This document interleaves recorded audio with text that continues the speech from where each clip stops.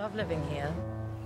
I mean, I know that living here is not... We chat to Welsh actor Richard Elis ahead of the release of upcoming film Wild Honey Pie.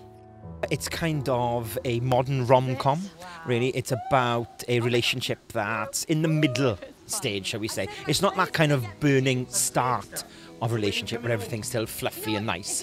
We've kind of gone through that. So it's about kind of real people in a situation.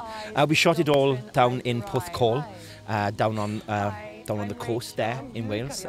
Lovely place to shoot, especially on the days when the wind was coming in and the rain was coming in sideways, which is great because it is an improvised film.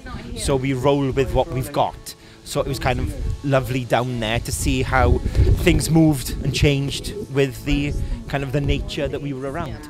Plays on. Oh my God. This is a sick, sick relationship. You're going to leave me here like that? We were very, very lucky that we had some fantastic people working with us.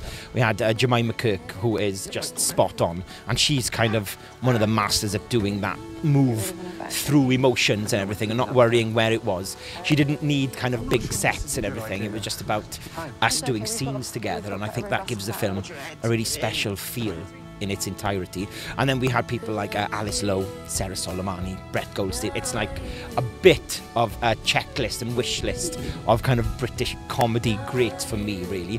And it was great just to get to play with them in a different way. They've all kind of came to this process new, so it was nice to kind of be in the centre of it and running it around. It is, as I say, it's a bit of fun, it's a good laugh, but it does look at things from an adult perspective, maybe, at relationships and where they go.